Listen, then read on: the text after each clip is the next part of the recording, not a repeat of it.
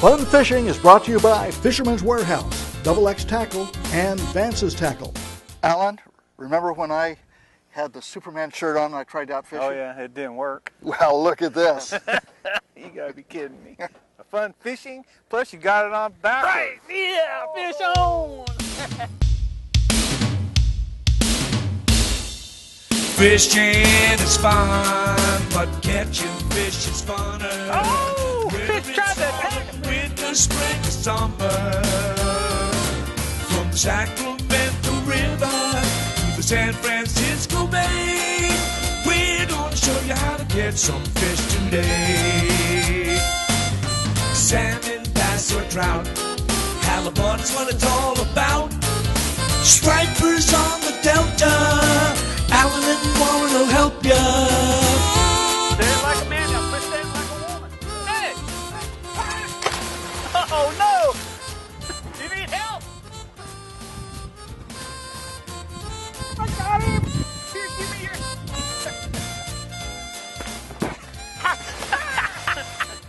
It slipped! It slipped! Whoa! You gotta be kidding me. Fish on!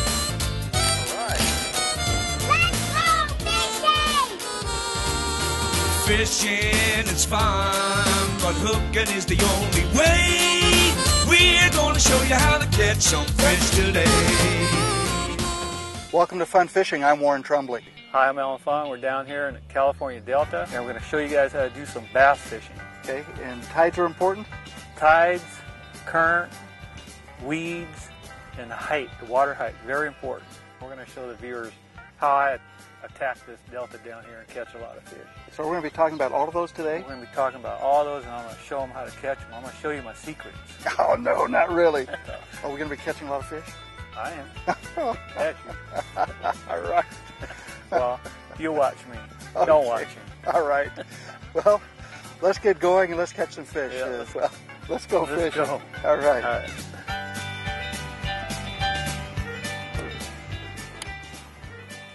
I think one of the hardest things to understand is actually the tides.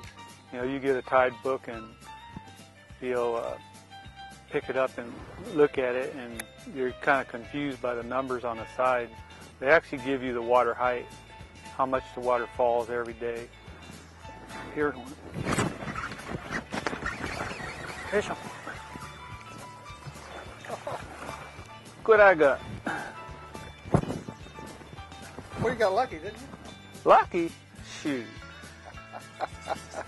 This is breakfast. The next one will be lunch, and the last one will be dinner. We got a bet, right? Yeah, I guess so. It's McDonald's for breakfast, Burger King for lunch, and dinner will be Taco Bell. Hey, Warren, see where we're at right now on this bank here? Right now we're at a incoming tide, so the water's rising. It'll be up probably about another foot, and then it'll start heading out.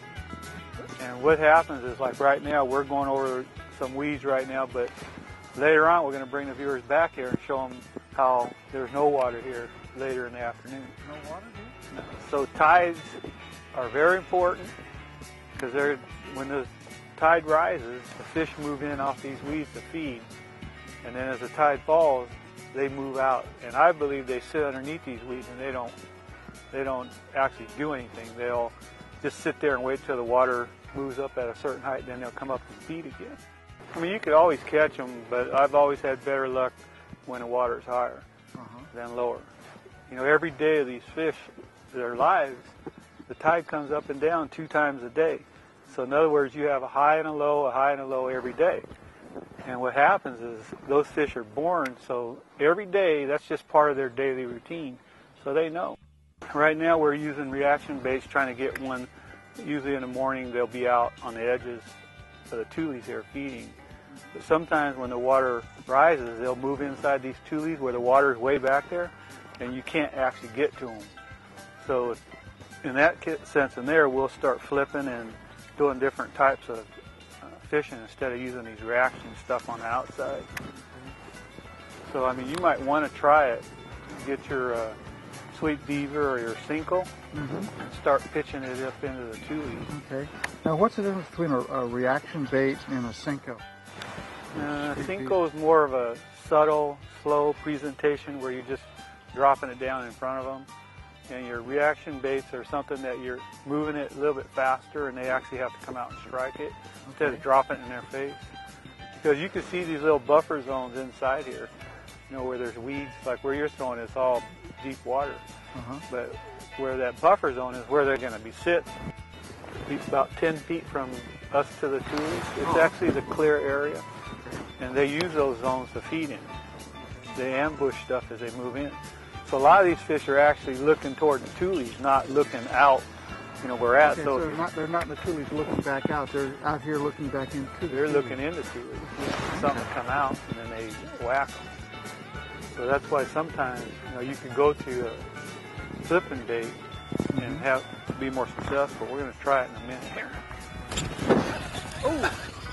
Oh! Shoot! Did you see that? What happened? I did a warn number. You did a warning number. You're running well. See these spots? They're going to be sitting in your shaded pockets. See those tules right there? Yeah. You see how the water is a different color? That means there's no weeds there. So those are the spots you want to flip. Okay. Being accurate with your pitching and your flipping is so crucial down here. Fish on. Oh. See another one, Alan? You got your little pocket counter? Doesn't go that high. You see that lip? Because he's probably been digging in, trying to get crawdads. We'll be back with more fun fishing. Fun Fishing is brought to you by XX Tackle, Fisherman's Warehouse, and Vance's Tackle. See that stuff way back there? Way in there, that's where you should go. Because underneath those weeds, it's still like a highway. Okay.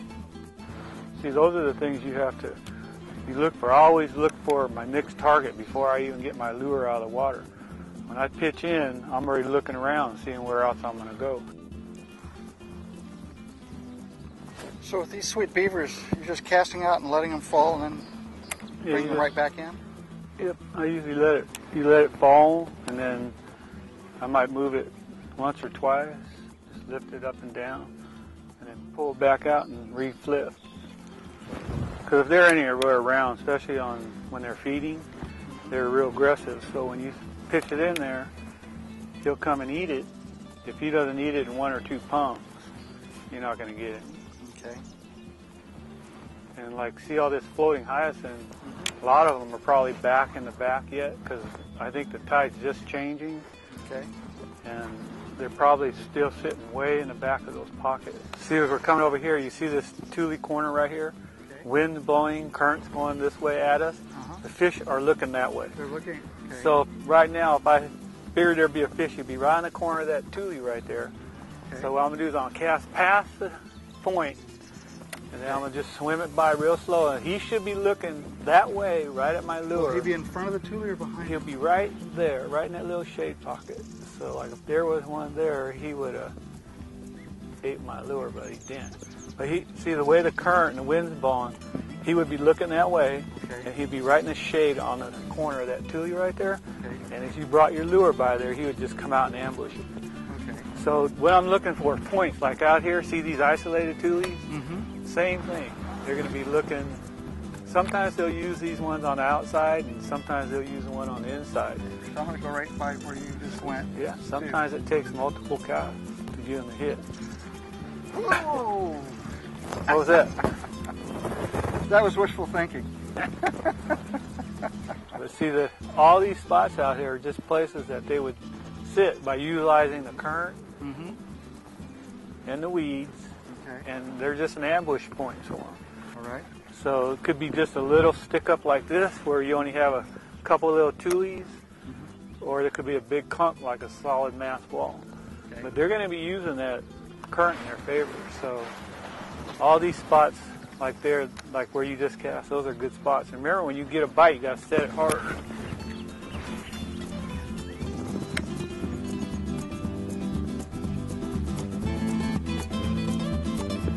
Oh! Oh. How do you See that miss one? that one? Easy. Go in there. Right where he's supposed to be, right on that little tubey corner right there.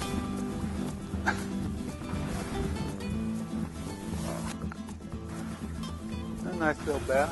You got that on a horny toad? Yep. See how we got the wind blowing in, tide coming in, and what happens is like see these little, like this corner, like this tule clump right here. They'll sit on that corner and they have to face into the current. So when you bring your bait through the outside of the point, that's when you usually generate your strike.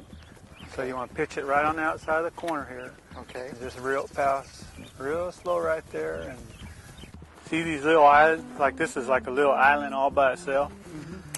Usually when you get someplace like this with a little depth in it, there's usually a fish here. Here we go. Here we go. Fish on. Come on. That a flying Wasn't the fish? one I wanted, but that's a fish.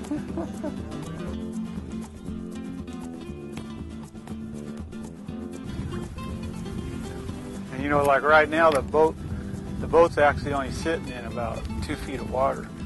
You can look down and see the weeds right there, but it's real shallow here. And as this tide rolls out later today, there won't even be no water here. Fish on. Oh, another one bites the dust. You missed me. See that island? Held 2 fish. Little 10-foot spot there all by itself. It held, usually in the springtime you come up to a spot like that and there'd be like a 5 or 6 pounder. Nice little Delta bass.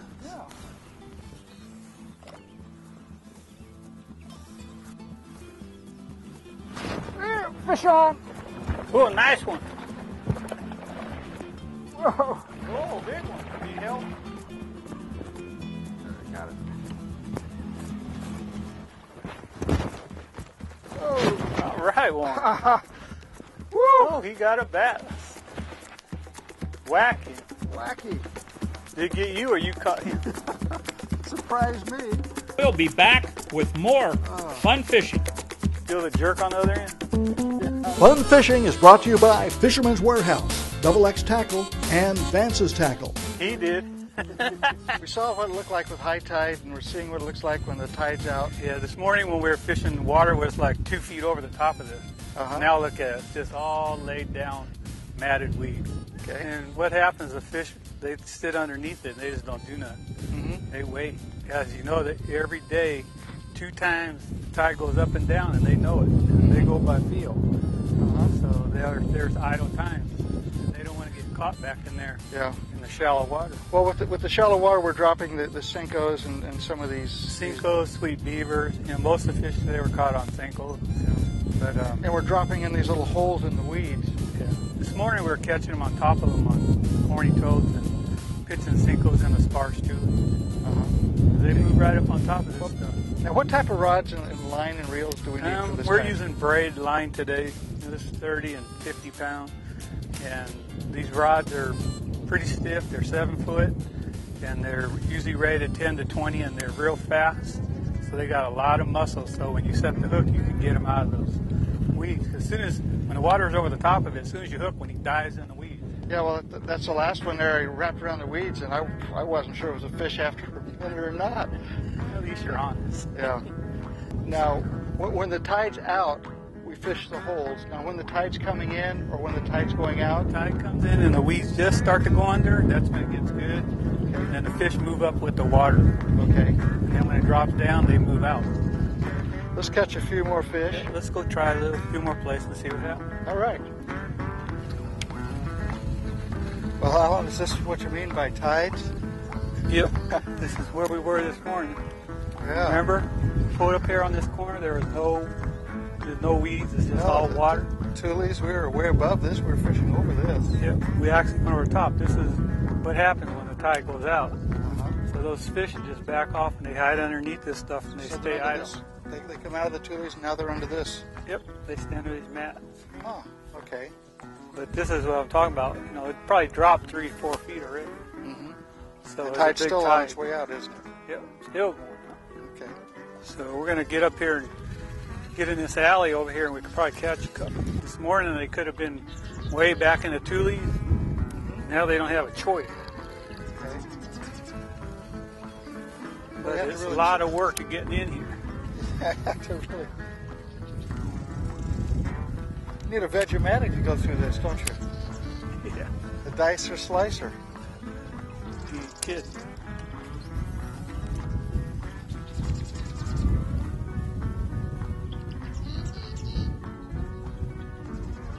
Here, going. That one? Yeah. Oh, a warren fish. Oh.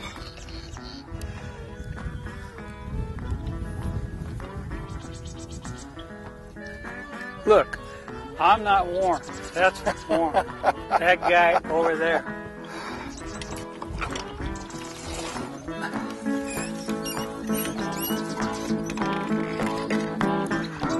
We're gonna go down where it's a little clear. Hold on. Got a fish already? I don't know what you're doing there, Alan. That guy back there. Oh, one swirl behind it. Oh, man. Oh.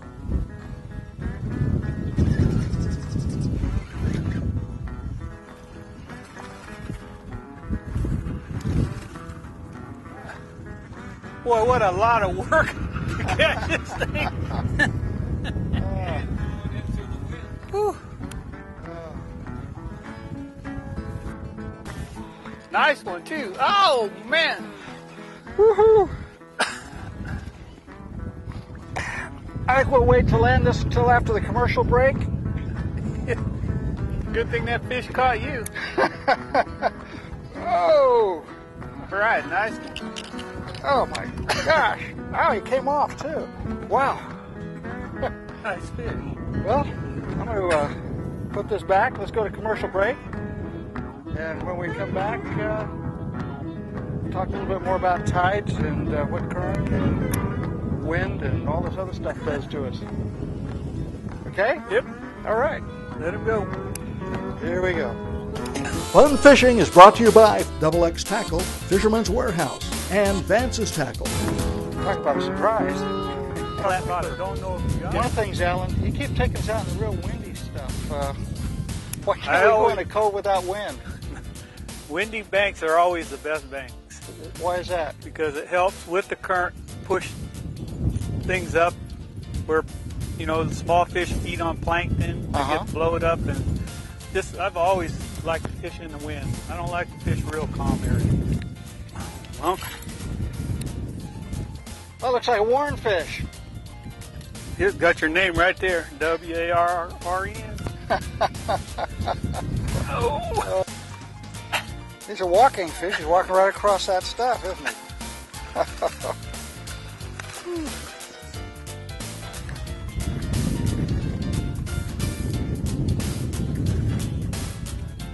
That's a nice fish, Alan. Nice. Yeah. Was about 10 pounds.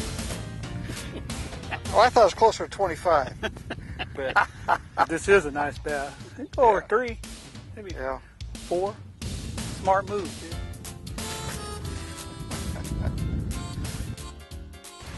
Well, Alan, we had tide. Had what? We had tide. We had a lot of tide. As you saw in the morning, it was Uh-huh. really high. And then, man, come time 11, 12 o'clock, that water's gone. Yes. And all you see is just weeds. Well, let's talk about the equipment real quickly here. And Any of this stuff down here, you know, all my rods are all loaded with braid, okay. 30 to 50 pounds. And these are fast action, 7-foot rods. They're really stiff. And then, you know, just your regular reel that, you know, I only have 50 yards of braid on here. We don't even use 20 feet. Let's talk about what we used out there today. Yeah, one of the first baits that we used today was actually a horny toad. When the water was like 2 feet over the top of the weeds, you know, we were picking our isolated sparse tulies. You cast past it and boom, they'd hit it. After that, we went to the Cinco Once the water started to drop down just a little, it's a real slow presentation. So we had a good time out here. Yes. And hope you guys learned, because we showed a lot of stuff. And we hope to see you next week on Fun Fishing. Fun fishing! Fishing is fun, but catching fish is funner. Whether it's autumn, winter, spring, or summer. From the Sacramento River to the San Francisco Bay, we're gonna show you how to catch some fish today. Salmon, bass, or trout, halibut's what it's all about. Stripers on the Delta, Alan and Warren will help ya. Our camera guy was out fishing the other day and he fell out of the boat. He couldn't get back in. The best way to do it is swim back to the back of the boat. Okay. Put your feet on there. That trim button right here. Right here. Trim it up. There you go. Climb in. That's how you get back in the boat if you ever had to. Now, if he could do it, anybody could do it. Use your motor, trim it back up, and you just climb right in. Alan, wait for me! Hey! Fishing is fun, but hooking is the only way. We're gonna show you how to catch some fish today.